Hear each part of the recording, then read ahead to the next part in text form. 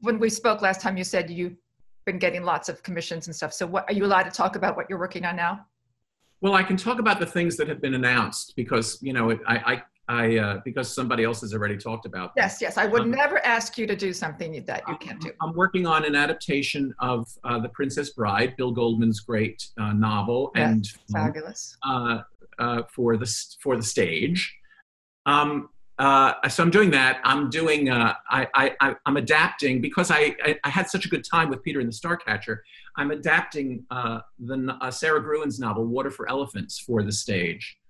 And that's a lighthearted. It's it's really easy. It's really easy to have an animal stampede on stage, especially after Julie Taymor did one in The Lion King. Right. It's really easy to top Julie Taymor. Yeah. But that's the challenge, and I'm having a wonderful time doing that. That's directed by Jessica Stone, a brilliant young woman who is, who's going to be the next Jerome Robbins, and. We love to hear about female directors. Yes, of course. Yes. I'm working with somebody you may have heard of named Steven Spielberg. It's ringing a bell. He's producing. There was a TV show about 8 years ago called Smash, and Mark Shaman and Scott Whitman wrote a lot of wonderful songs. And Christopher Brawl was in that. We love Christopher. All our pals were in it, and it was on television for a year or two. Yes. And in the course of it being on television, Mark and Scott wrote a lot of songs, and someone came to my friend Bob Martin, and who is a genuinely great writer, and asked him if he was interested in taking those songs and taking their idea for a musical within the TV show and introducing it as an actual stage musical. And he wasn't. But we were hanging out a lot at that time. I thought that was going to happen, actually. I was waiting for that. Well, he said to me, I was asked to do this, but I just doesn't, they're acting like there was a show there, and there wasn't a show. There was just like a few songs because it was something that took place within. The magic, it felt like it was a show. And he said, but we have a good time together. And he said, it would be fun to write something together. What do you think? And I said, well, I don't think we should do a musical. I don't think we should take what they were doing and present it as an actual musical, because it's not. But and I also don't think.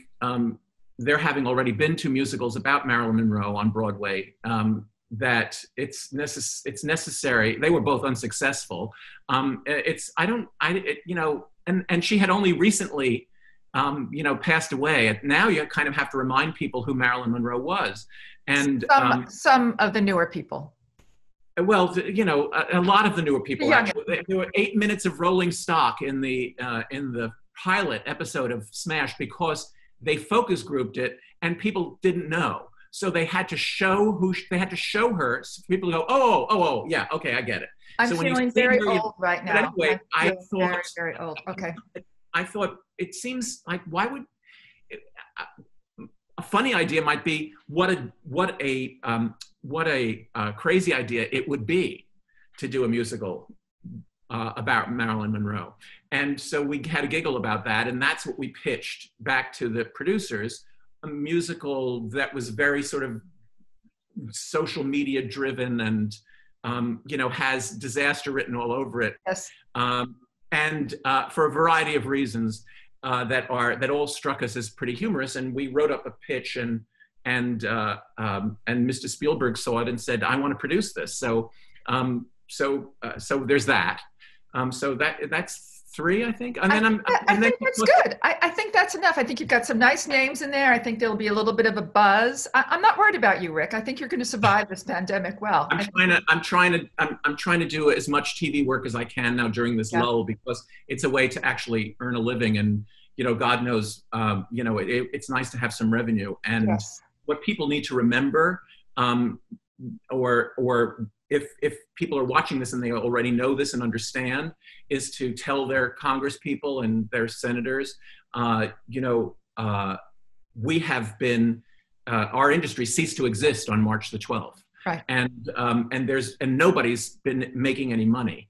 The people, there's no way for people who have devoted their lives to acting, to working backstage, to setting the wigs and cleaning the costumes and making sure that everything works in the theater. And the props.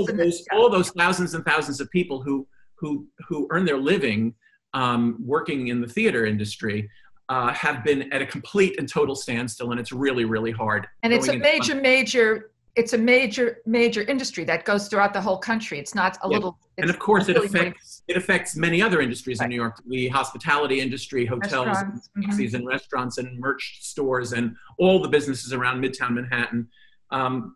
But until the theater comes back, the industry really needs some help. And one way that, as a writer, I can help myself and some other and actors is to crank some stuff out for television, because that is on the verge of coming back now. So and it's an easier proposition than gathering 1,000 people in the in a big room. Rick, thank you so much. Unfortunately, our time is up. We're done. I mean, it's very. I'm just getting overheated. Will you come back?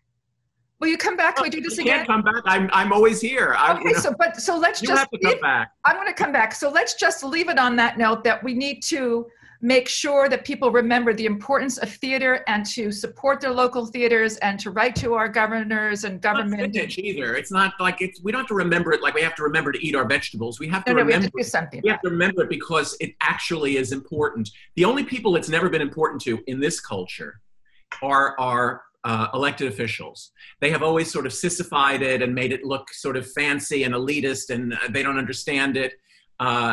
But up until March, there had never been a better year for the theater in terms of attendance.